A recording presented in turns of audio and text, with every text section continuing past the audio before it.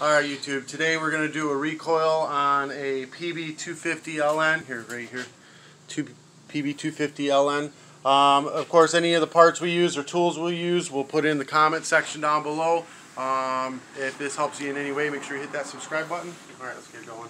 Alright, so this one needs a pawl on it as well. The guy had ripped it apart himself, obviously, and you know, this rope's a little short. He's missing the pawl. So I had to use one sitting aside. I'm going to use an impact. This is a 13 millimeter. Just pop it right off. No problem. And then this one, go right back on. Righty tighty, lefty loosey on this contraption. Alright, then we'll get right into the recoil. So you don't want to take this apart without cutting the rope. Or the spring will be tight and it'll spring out on you. You want it to be nice and loose, you know, there, make it even click a little bit so that the spring doesn't come shooting out at you. Getting the spring back in is a big pain in the butt, and you don't want to have to do that if you don't have to. Get it. There it is. Alright.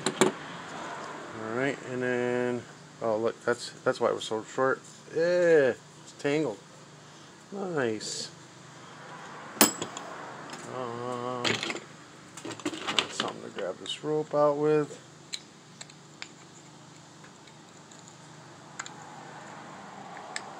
That pointy thing around here. There we go.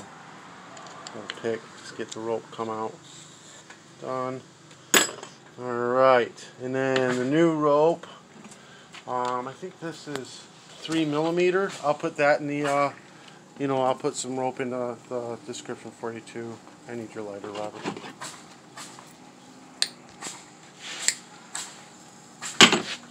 Yep, and he's got to go get his stuff. Schmeagle. Alright, we're back. He's got his lighter. Alright, you light the end of the rope. You're just trying to heat it up a little bit and get it to be hard and pointy. That's what she said. And you go through the recoil first, and you find your hole here, get in there, tie a square knot,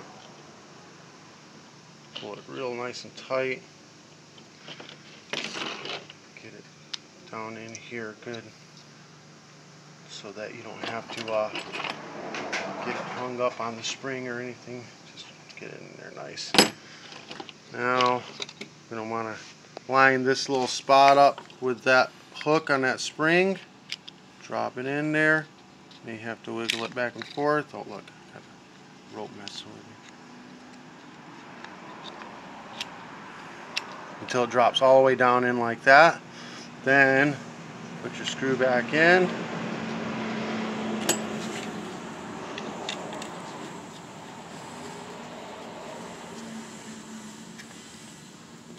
Alright, now we're going to, oh, yeah, is that good? It feels alright. Now we're going to pull this out here.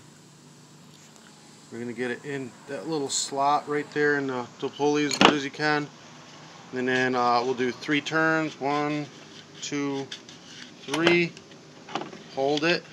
Pull it 2. Oh, that didn't do nothing. We'll do it again. 2. We'll just do 2 this time, see what happens.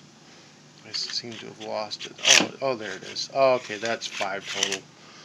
See, it's coming out and almost binding up. You don't want it to go any more than that, or it'll bind up. Cut off the extra. Light it with a lighter.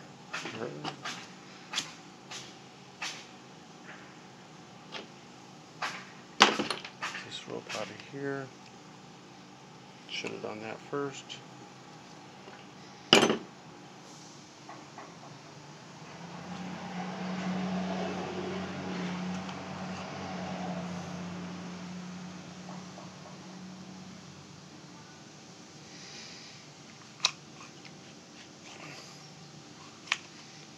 And then it's always nice to lube it up. I'm just going to dip mine in some diesel fuel we have laying in the bucket here. Just cleans it up, makes it nice and smooth. And put it back on. And that'll be it. Here we good. Just screw it back on.